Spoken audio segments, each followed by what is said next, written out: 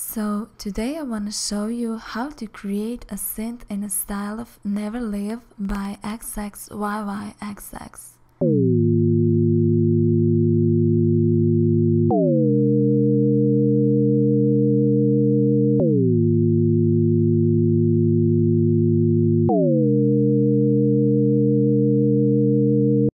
We are using SYLENTH one, and we are starting off with the initial preset.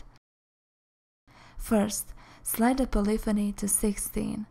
Next, choose one sine wave and put the stereo all the way up. Turn on the retrigger button. Leave the ADSR at the default levels. Click here and select pitch A. Put its button to 0.76 and the decay to 3.91.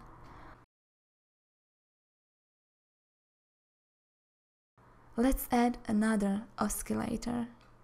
Select pitch A here and put this knob to -0.29.